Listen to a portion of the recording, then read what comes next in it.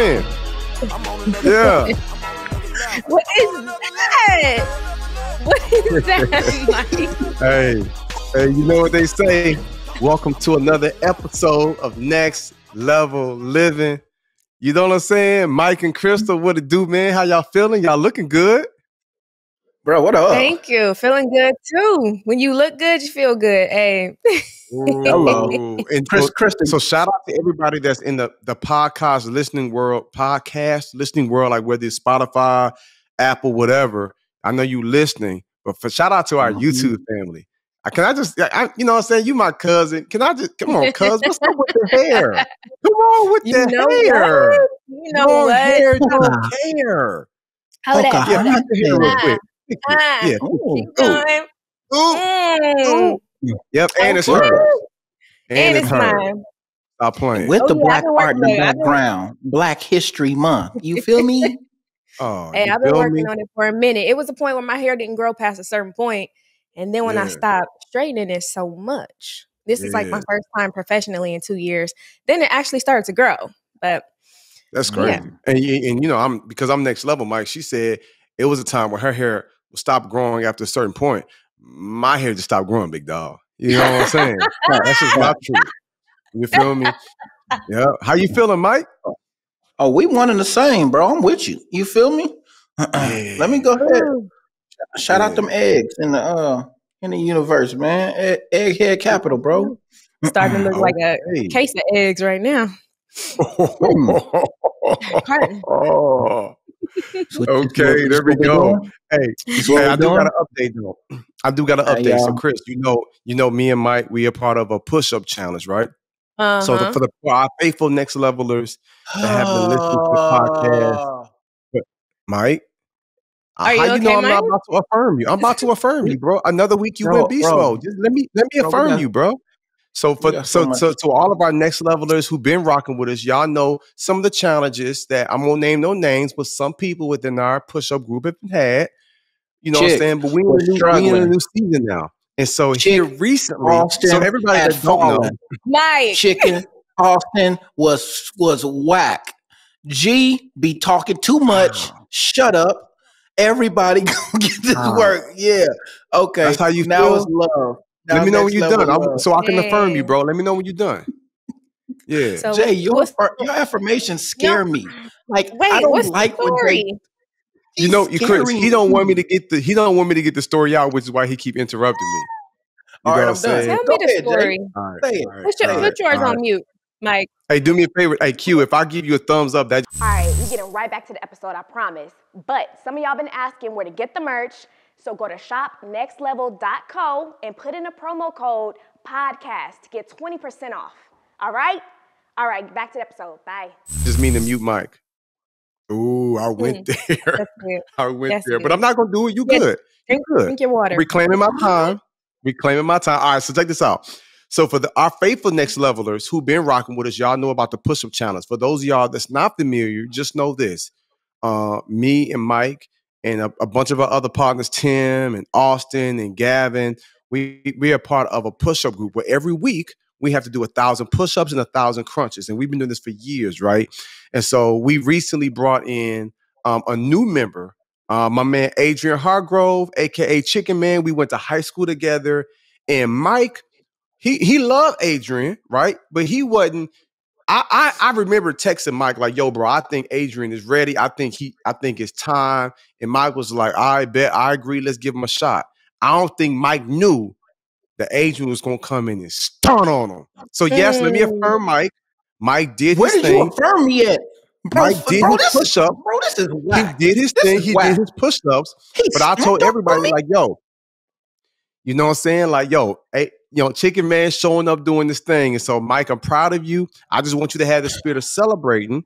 You feel me? But what's crazy is even Austin went beast mode. But what's crazy is that this week, everybody finished on Friday, except for like one person like cleaned up on Saturday. But we're not even waiting until Sunday.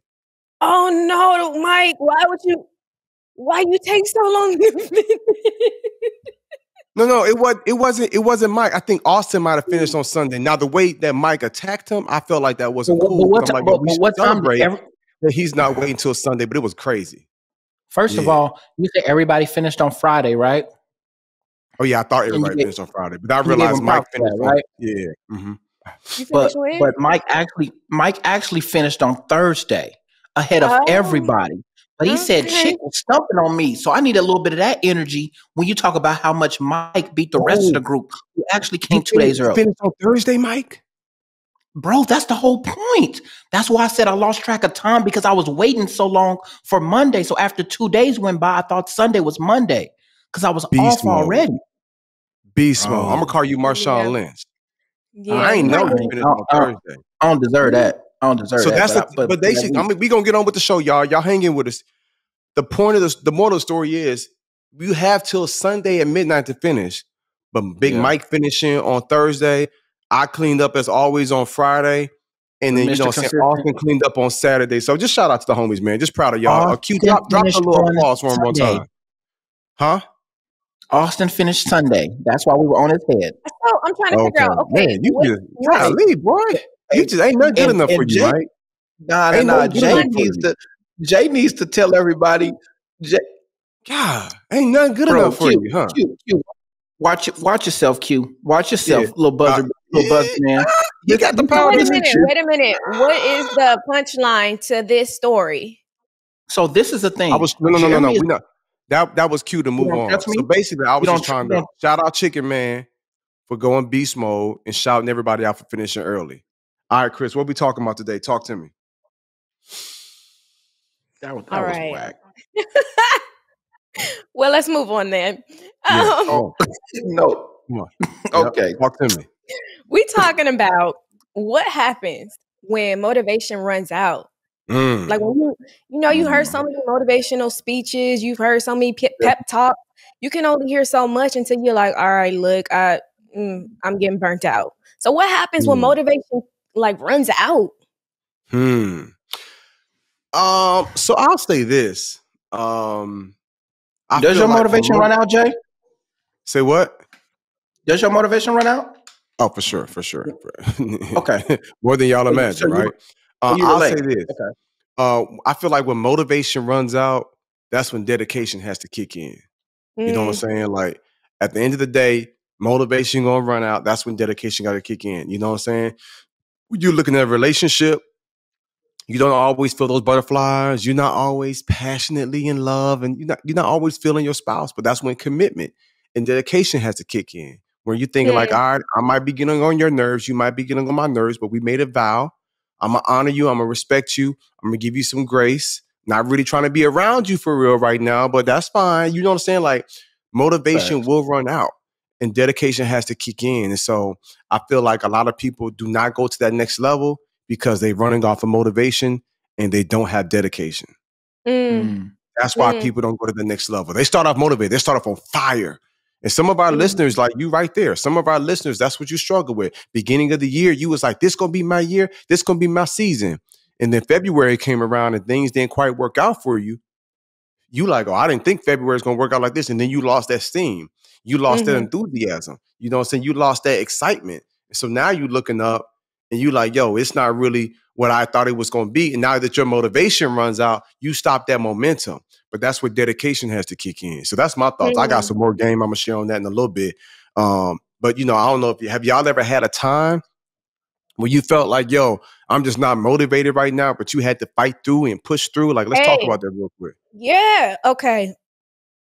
So we used to go on the road a lot. In artist management, we travel from place to place to place. It's been times where, of course, I'm not motivated to get up in the morning. I'm like, look, I'm tired. I'm running on 2 hours of sleep.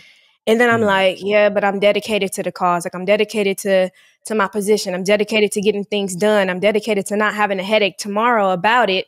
I'd rather just do it today because I don't want to have to wake up and worry about me not fulfilling what I was supposed to do. But it's hard. It's not something that's just like, oh yeah, I can naturally get up and jump up and do it. It is hard. But once you do it, you like, okay, I'm good. I don't got to worry about that no more. And so it's discipline. That discipline, it's a tough thing to really like deny yourself of sleep or deny yourself of certain things in order to accomplish a goal. And so That's, I mean, that's one situation I can say, because that's a human need that I've had to deny myself of in order to get things accomplished. But when you said the magic word, you talked about goals though, right? So you're like, even though I don't want to get up, I don't want to do this, as much as I don't want to do that, I want the goal, I want the end results that much more, right? Like there are some people who play pro sports and they really dominate, not because they love winning, but because they don't like to lose. Oh, right. You got some people that's going to give it they all. They're going to give it 105%. They're going to give it 130%. Not because they want to raise up that trophy, but because they don't want to go back into that locker room with their head hanging down. And then their 3-year-old son say, Daddy, did you win? And he got to say no. And the papers bash him, or he going to be. Some people love winning more than losing, but some people despise losing more than they love winning. So I feel like that's probably why you like, I'm going to go without sleep. I'm going to handle my business because I want the end results. Does that sound kind of accurate with how you? Yeah, yes. And it's like, and it's not even necessarily which one do you want more, it's which one do you want less. Like what I want less of is to have to deal with the results of this. Like that's what I want. You know, so it's not necessarily sometimes what you want. It's like, I hate when people say the lesser of two evils, but sometimes you really have to wait. Like, what's the lesser in this situation? Like, I don't want to, do too much. Anyway. Mike, what about you? So y'all both took like two excellent approaches to it. And I think y'all actually took a few of examples that I was thinking.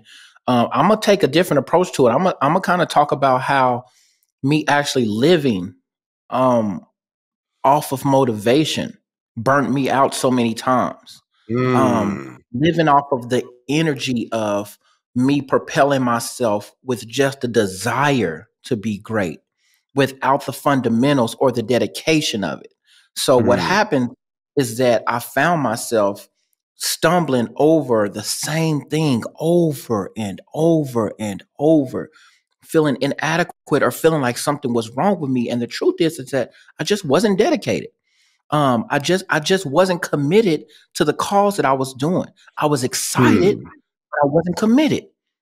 I was enthusiastic, but I wasn't dedicated. And so what I realized is that if I had to trade as excited as I can get, as much as I can influence other people to join in with that excitement, and actually they may choose to become dedicated through the excitement or my enthusiasm, I realized that if I had to trade in the two, I'd much rather be dedicated to something than enthusiastic about it or motivated to start something. Because the truth is that motivation runs out, man. But the way that me and you are wired is we're wired off of energy. Yeah, we're wired off of momentum and excitement and the thrill. And so what helped me get over the hump, and this might be the same for you, was to just be like what Krystle was saying, like, yo, I'm gonna be more disciplined. Because, you take on projects when you're excited about it. But it's a different type of bandwidth when it's just like, yo, because you know how some people say, yo, trust the process. Yeah. But sometimes the process is stemmed off of the motivation. What if I tell people to say, yo, trust the end results? What if we flip it? Because most people say, yo, just trust the process, just endure. All right, but sometimes that process keeps you motivated. But if you trust the end results, come on, now we talking to somebody that's in college right now, or somebody that's in high school, or somebody that's in medical school, right? Now we're talking about somebody that's trying to start a bakery, or you're trying to start an online course. Like now we're talking to somebody that's trying to get something off the ground, like maybe a startup. And you feel like, I was excited about it, but now I've lost this thrill. I didn't get the funding. Things aren't working out. I'm having a hard time with employees. You got to now just focus on the end goal. So what would you say, Mike, taking other people out of it? What would you say that you feel like you got to do or you've done to say, you know what? I'm not even going to focus on the process. Let me just focus on what I want my 2023 to look like, what I want my 2025 to look like. Does that make sense? It makes sense, but I wrestle with that logic because there's a lot of people that have never seen success. So how do I get someone who's never seen victory? How do I get them to trust in the fact that victory is possible? Does that make sense? Because some people. Why are we talking about other people? We're talking about you, though. What? I'm saying for you. you said it's hard because some people haven't seen victory and success. Let's just talk. I'm talking about specifically about like you. Like, is that some tools that you use, or are you talking about like what other people might need to do? Okay, so you're asking me personally. What Yeah, but okay. Okay. I see what you're saying. We That's could fine. talk That's about fine. other people, but they've experienced some success. Okay. I mean, they got out Yeah. fifth grade. They at least finished high school. They got their GED. Like, they've experienced some type of success, like some small wins. But go ahead, bro. Right. And I think it just goes back to what was, I think you said that, not Krystle, but you just said about how some people don't enjoy winning as much as they hate losing. So a lot of times when we talk about success, that success sometimes is short-lived because the burn or the despise that we have for losing, or the moment when we could have won and didn't, we sometimes hold on to the loss to a greater degree than we even do the win, if that makes sense. So for me, when I think about it, I'll just go to sports real quick. The success that Yeah, the because Kansas City Chiefs, I'm gonna ask uh, all of us to give a tangible example, and we're gonna get out of the yeah, hypothetical. We're gonna go deeper. But go ahead, perfect. bro. All right, cool. So the success the Kansas City Chiefs have had in the past 4 years in terms of getting to the Super Bowl or getting to the AFC Championship and then winning one Super Bowl, right? Which was life altering. Like, that was really amazing. It was probably one of my bucket list things I want to see happen. It still doesn't outweigh all the losses that we've had. Now, it makes me feel amazing that I was able to witness the success, but it doesn't take the burn out of losing this year. It doesn't take the burn out of getting close and not making it. So when you say, what do I focus on when to continue myself to be great, or maybe just be a fan of greatness, the thing that I think about is the fact that it's possible. It can still So happen. Like, yeah. So now give me a personal example. Chris opened up with a person once. She went right for the jugular. She was like, when she was on tour traveling, she's around these artists. She at the Grammy. She's doing her thing. There were times when she was just like, I don't feel like getting up. I'm tired. I only slept 3 hours. The motivation ran out, right, Chris? Like, you probably running on fumes, but you still got up. You still put yourself together. You still pushed through. You still handled your business. That was a perfect example of motivation ran out, but discipline and dedication kicked in. It's almost like you cool. tag teaming. It's like you tag teaming Yeah. average. You are in the wrestling ring and you are fighting average. You are in the wrestling ring and your opponent is average. Your opponent is the 2019 version of you, the 2021 version of you. And you're sitting here saying, okay, you know what? Discipline is like, I need a break. I'm wore out. I'm about to tag. You know what I'm saying? Dedication. I'm about to tag motivation, because you might not have all of that, right? So that was a Got it. perfect example. And I don't know, Chris, if you want to add some on top of that, but I want to go to, Mike after that and really kind of see what tangible, personal a time in your life, Mike, when you was just like, yo, I I got was it. super I got geeked it. about something. Okay, come on, talk I'm about it. good. Yeah. So when I became a flight attendant, right, it was a lifestyle that was unparalleled to anything else that anybody was doing around me or that anybody was in support of, except for one person, right? And I really had to trust the end result of what it was that I was becoming to really give my all into the process, because it was very disheartening not having support or people trying to talk me out of it. But I knew that it was something that I wanted for my life. I knew that it was something that was going to be life changing for the next level that I was trying to go to. And so what I told myself was that I am not like anybody else. Can I There just is say no something, Mike? way. I'm sorry, bro. I just felt it in my spirit. I want to just check somebody real quick. There's somebody All right. listening to this or watching this right now, and they thinking like, oh, Mike was a flight attendant? Mike, don't get it twisted. My man had traveled the world. So whoever just thought that, my man had been to probably 10 times more countries than you've ever gone through. I seen my man in Bali. I done seen my man jumping off cliffs. I done seen my man swimming with sharks. I done seen my man in Paris, France. Ooh la wee wee, sipping fancy tea. That was a bar. You feel me? Like, I done seen him live life on that neck. We talking about next level living. My man literally has traveled the world. And if you want to snap, Mike, if you want to stunt and let them know some of the different countries you've gone to briefly, cool. If not, you ain't got to. But I just felt it in my spirit. Somebody heard that and was just like, bro, flight, I don't get.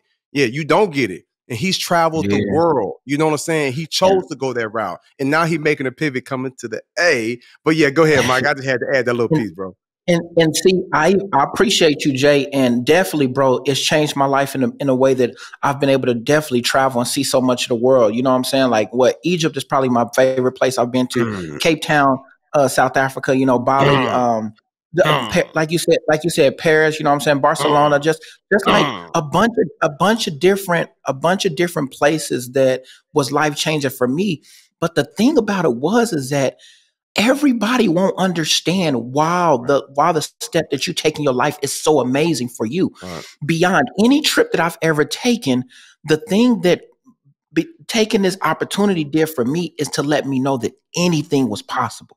Y'all, I come from a background where people don't leave outside of 30-mile radiuses of where they grew up. They never leave. You come up and maybe you try your best to be successful within that space, but they never think that is possible for themselves. So for me, taking this opportunity was an opportunity for me to see things for myself, because learning, I was always told that I wasn't as intelligent or as smart because I didn't learn the same way as everybody else. I'm not a great test taker. I'm not a great person to just sit there and just remember a lot of lectures and information like that, but I'm hands-on. I can learn hands-on. So I hated geography and history growing up because I never heard history about myself. And I never heard about places that I thought I had access to go. So now, venturing into this part of my life, traveling all around, I'm so excited about my Black history. When I go to Egypt and I see these pyramids and I see Black kings and Black people that were royalty out there, I'm like, oh, I can do that. When I travel to Bali and I see people haven't been there and they talk about these places like it's so amazing, and I'm like, oh, I got access to get there at the snap of a finger. It's a blessing. And so when I think about my purpose now, I realize, oh, just because somebody else says that this wasn't possible for them, or they don't think it's possible for me, I know that if I put enough into myself or enough into my purpose, anything is possible. So would you say that because some people didn't believe in you and wasn't rocking with you, it made you lose that motivation, but then you had to be dedicated and disciplined? Okay, got you. Absolutely. But remember that one. I had that accountability. That was my mother. The person who was behind me was my biggest source of inspiration, of motivation to be successful for. You know what I'm saying? Like sometimes before you even value yourself enough, you got to find that person that you want to go all out for. You know what I'm saying? And she was that for me. And because of that, that motivated me to go ahead and get it done. For me, anybody want to guess where I'm about to go with this thing? You know what I'm saying? It's been a classic though.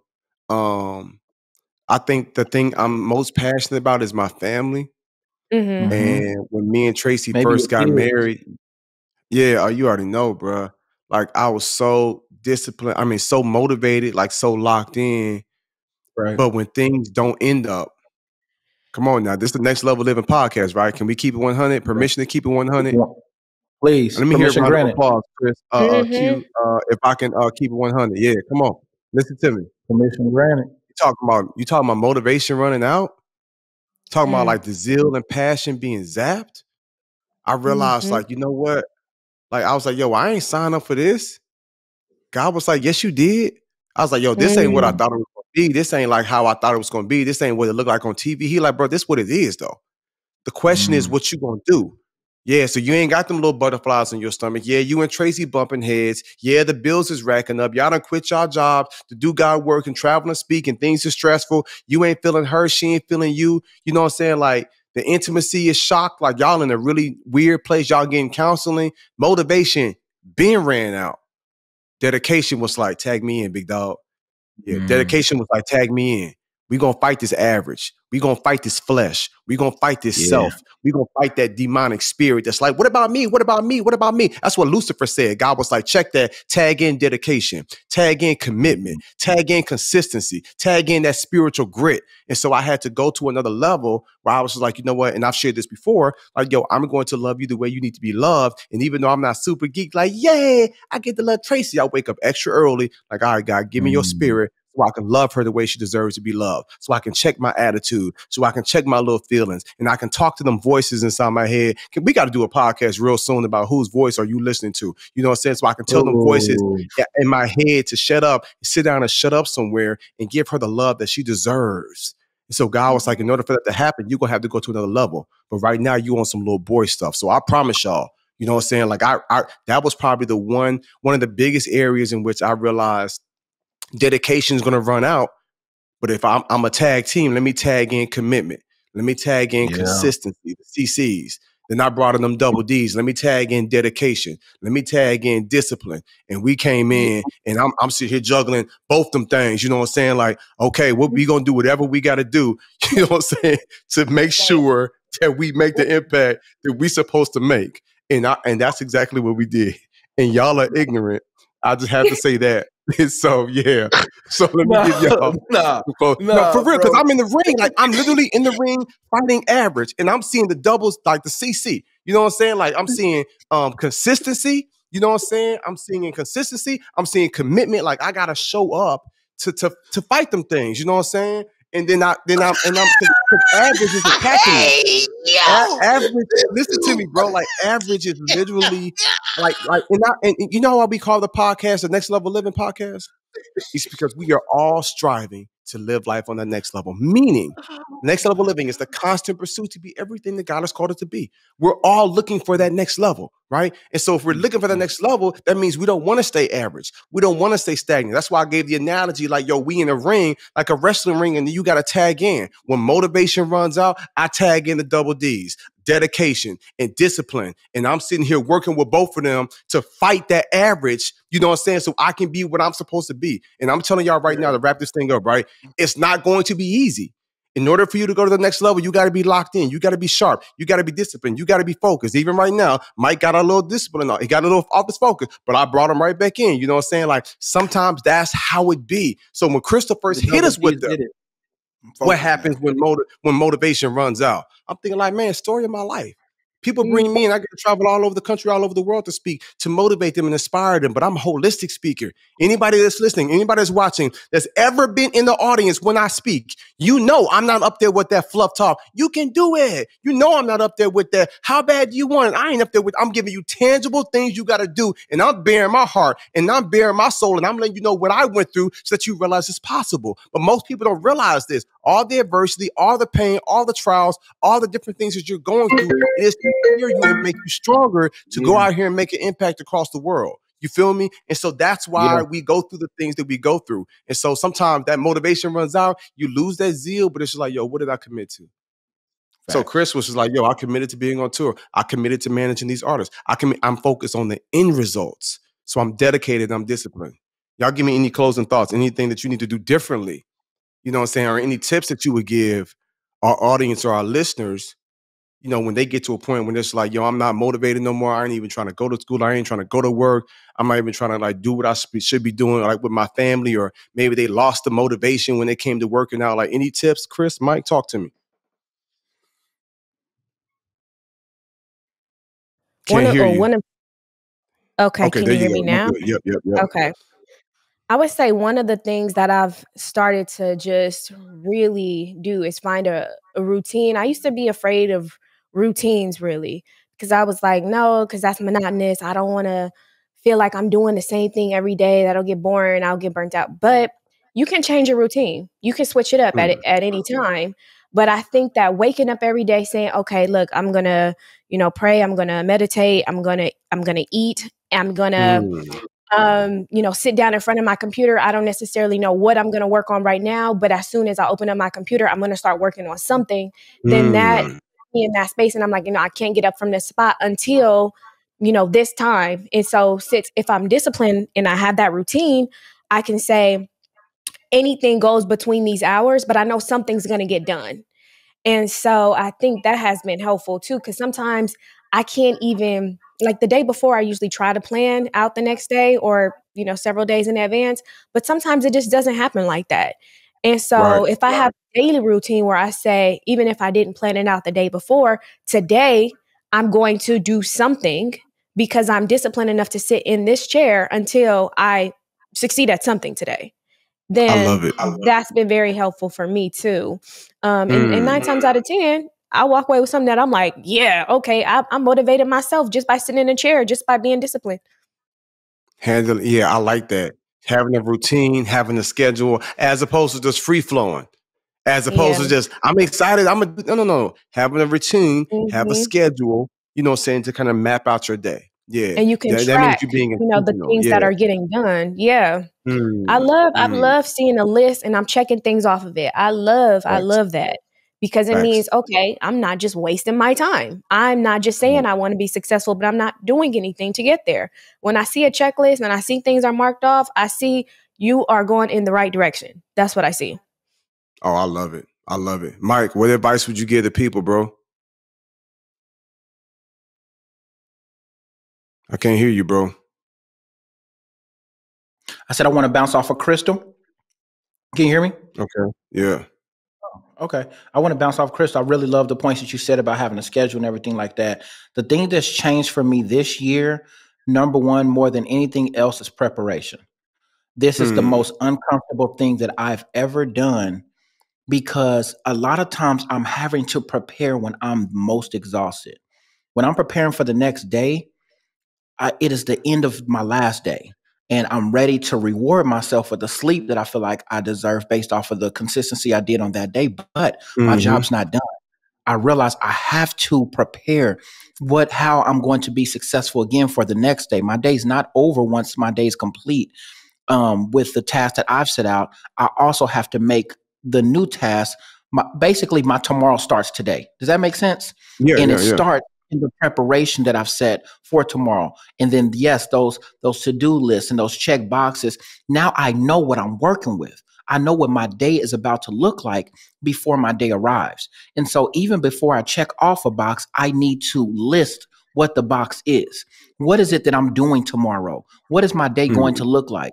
That way, if I get a call and somebody's like, hey, I'm in town. I haven't seen you in a couple years. Hey, I want to do this. Hey, man, it'd be great to see you. Hit me up around this time. And if I'm done with what I have committed to first, I would love to take advantage of that opportunity. But I cannot be loyal to anybody else in my life until I've been loyal to myself. And preparation is the best way that I've learned to do it. So you're really talking about holding yourself. Are you talking about holding yourself accountable? That's crazy. To the highest degree, bro.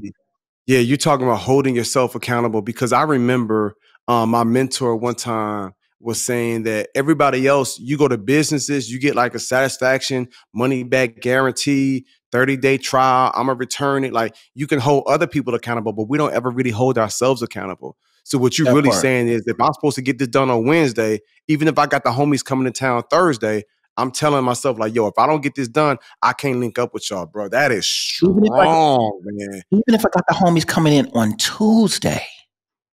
Right. You see what I'm saying?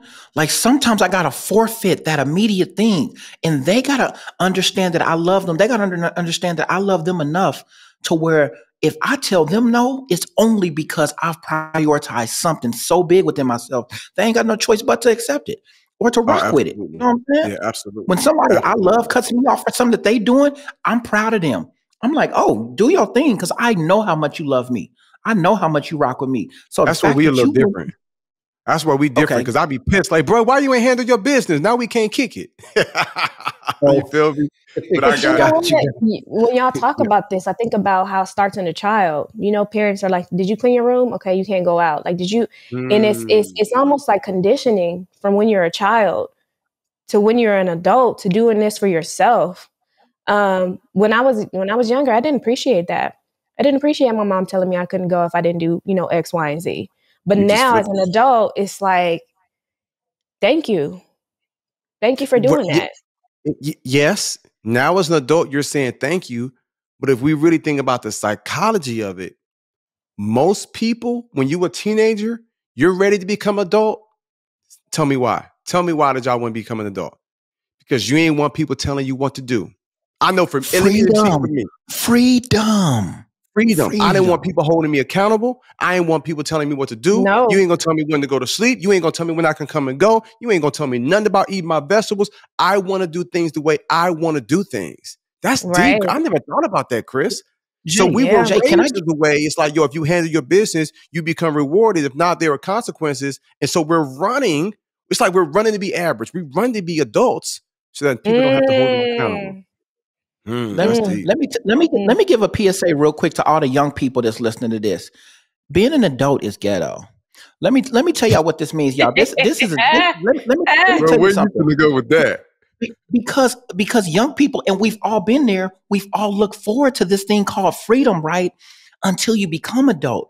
And when I look at a child, especially when I'm mentoring these kids, man, I always tell them, I was like, are you excited to be an adult? And they're like, heck yeah, I'm grown. I was like, yeah, you're not an adult yet. You're not grown yet. When you are an adult, you're not excited about it no more because you realize before there's freedom, there's responsibility. So yes, I don't have to do what my mom tells me to do, but as an adult, you are held to a different standard than as a child. If I don't do what I'm supposed to do now, guess what? I'm homeless. If I don't do what I'm supposed to do now, guess what? I'm incarcerated. My freedom is taken from me a lot longer than I have control. You are never in full control of everything. You just get the first choice as an adult. You get to decide what you want to do first. Life will tell you afterwards the consequence of that decision. Yeah. It's ghetto. Yeah. I never looked at it like that. The only thing you in control of is your actions. The only thing you in control of are the decisions that you make. The only thing that you're in control of is your perspective. The only thing that you're in control of is the work that you put in every single day. The only thing that you're in control of is saying, you know what? I'm not really motivated right now, but I control my mindset. I'm going to be disciplined. Yep, I'm going to be dedicated. Yep, I'm going to be consistent. Yep, I'm going to operate with character. Yep, I'm going to execute and do what I got to do so I can go to that next level. Because I'm not thinking about where I am right now. I'm thinking about where I want to be. You know what I'm saying? I'm not thinking about what makes me feel good. I'm thinking about the life that I want to live, the things that I want to accomplish and attain. And everybody in the world, I feel like, starts off on something and they're super motivated, but it's only a matter of time before you run out of gas and you're not as motivated and you're not as pumped up, especially when the stuff hits the fan. And then you got to ask yourself, how bad do you really want it? How bad do you really want to be successful? How bad do you really want to go to the next level? And to all of our next levelers out there, when you have this mindset that says, I'm not motivated and I'm not excited about it, but I'm committed to the end results. I'm dedicated to my purpose. I'm dedicated to the mission. When you have that mindset, that truly is next level living. I'm on another level. What's up, y'all? I hope y'all enjoyed the episode. Now it's time to get the merch. Go to shopnextlevel.co. In the promo code, put podcast and get you 20% off. All right, see you next week. I'm on another level. I'm on another level. I'm on another level.